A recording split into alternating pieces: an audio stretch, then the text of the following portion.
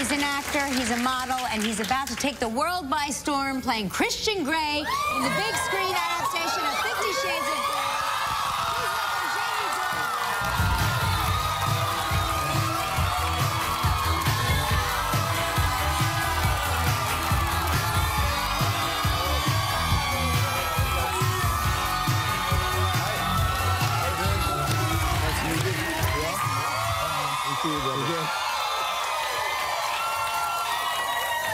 Oh man, welcome. Do you get this kind of reaction everywhere you go? Yeah.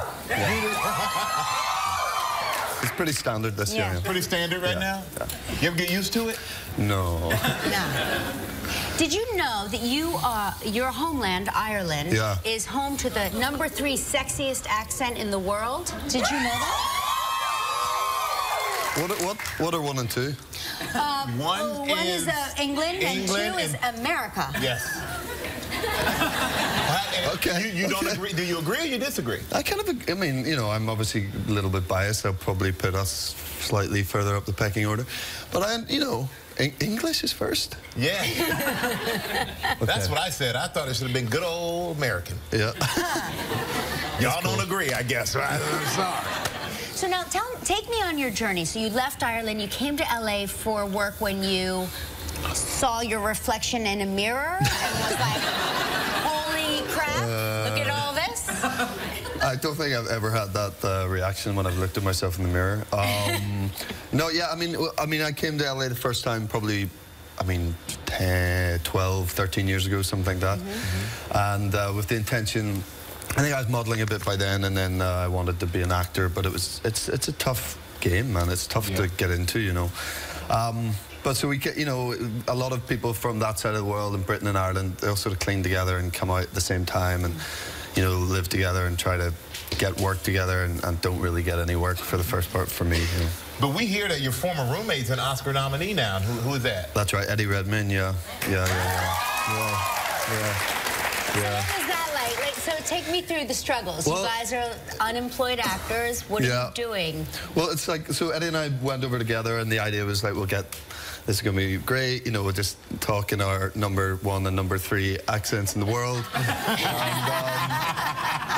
And people, we just thought it'd be easy. People would be like throwing work at us, and polar opposite. I mean, it was just tough. And we were at the same agency at the time. And I remember like the first day we arrived, like fresh off the boat in LA, and someone from the agency dropped around scripts for us. But there's scripts for Eddie and there's scripts for me, and my pile was huge. It was like, it must have been like 25 scripts in my pile, and like 3 in his. And so it was this like contention of like, you know, but actually what that essentially means is I had like 23 more jobs that like I wasn't going to get. I mean, it's just like, you know, more failure for me, I guess. But that's what's so lovely about it now, because good things are happening, you know, for both of us, and it all kind of worked out, I mean, as you said, acting is a tough business, but modeling is also a tough business. But is there anything that you're self-conscious about? I mean, I don't feel great about, you know, how you know, like everyone's the same. Everyone has things that they don't feel comfortable about themselves and they would change. And I have loads of those. I have massive insecurities about the way I look, the way I walk, the way I speak, everything, you know. Yeah. Really? Yeah, I do. Even you. Okay, give us one thing that you are ashamed about that you would change if you could. Because I'm eyeballing you. I can't find anything. I'm a bad walker. Like I can't. It's like the first thing that we learn to do, pretty much on Earth, and I can't do it. I mean, I can do it. I can get from A to B. I just not. I don't like the way I get from A to B. Let me see. Can we see you? I just want to see what happens. I mean, let's see. Okay. Oh yeah, that was all wrong. Okay, I just like, you know, I'm just walking, right? But what's wrong with that? That seems fine. I guess you probably see nothing wrong in it. I like, if I watch this back and I see that, I'll be like, no, I shouldn't have done it. Shouldn't have done it. Really? Yeah. Wow.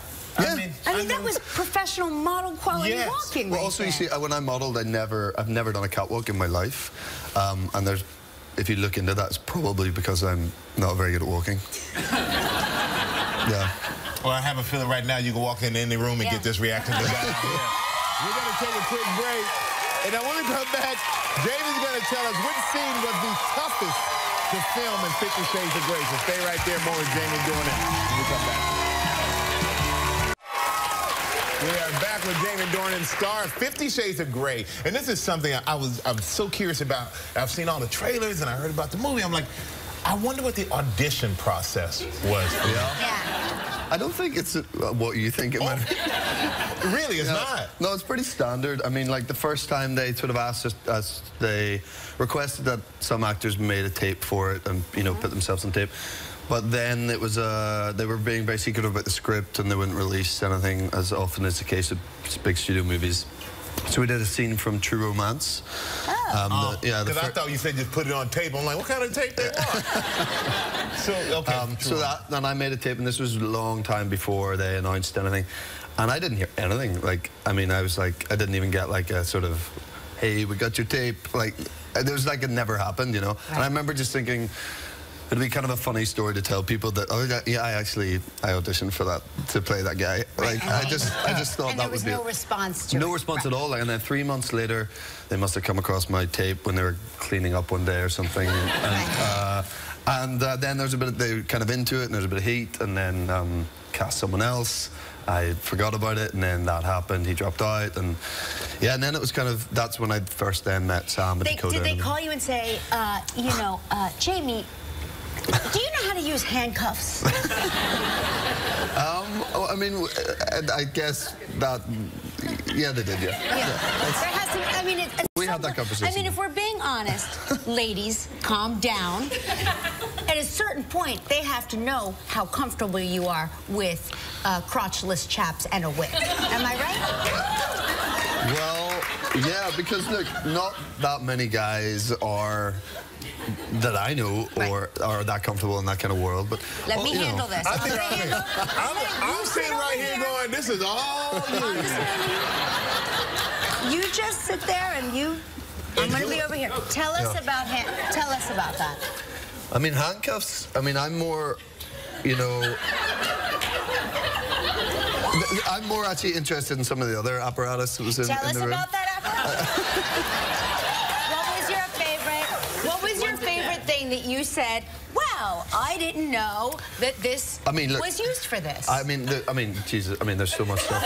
Like, well, the first time I got into the Red Room, I was like, because the Red Room, it's actually really beautiful and like really impressive, and like, you know, obviously Christian Grey's got a lot of money and is able to make it the way he wants, but the attention to detail that we had in the film was really something.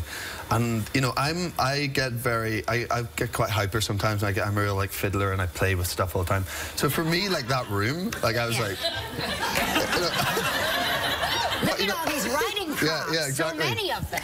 All different thicknesses and different, you know, materials, and you know, I'd never held a flogger before. I mean, I don't like. You don't have to say that. You know. Yes, you have. I have now. Yes, you have. Yeah, I have. And we're going to take a look at a clip. And in this clip, Anastasia helps your character, Christian, purchase some supplies. Oh, yeah. So here is Jamie Dornan in 50 Shades of Grey. So what is your thing? I don't know. Books. Okay. Rope. Tape. Cable ties. You're the complete serial killer. Not today. You sure are delightful to have. It's nice to have you. Hope you come see us again. I'd love that. That'd be great. Yeah. Thanks. Thanks, guys. Hey, 50 Shades of Grey is in theaters today. I think they already know.